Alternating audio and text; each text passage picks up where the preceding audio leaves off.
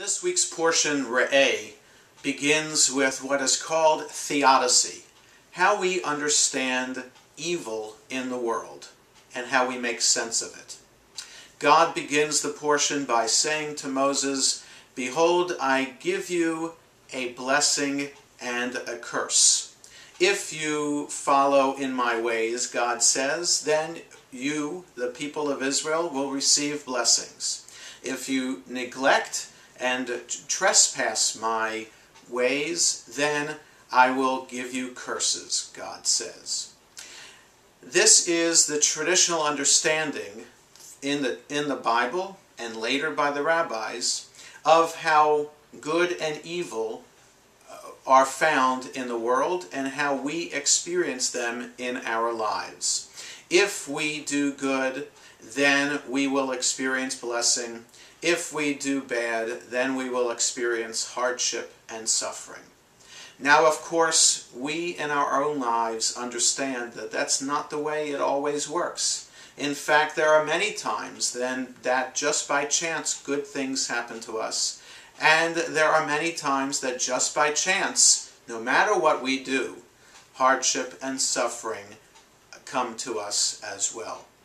And so I am forced, as a reader of this Torah portion and seeing the religious value in a text, to interpret the opening sentences of the portion in a different way. Instead of God giving us the blessings and the curses based on our actions, I understand Re'eh, behold, see, natati lifnechem bracha uklala, I have given you blessing and curse. I see that in a more global, universal way. The world around us has been given blessings and curses. The world around us has been created with good and evil in it. It is up to us to try to do our best to tend towards the good in the world and to always find the good in the world and to try to stay away from the evil and the bad in the world. The more we tend towards good, the more then we will perceive good in the world, and the more good we will experience in our lives.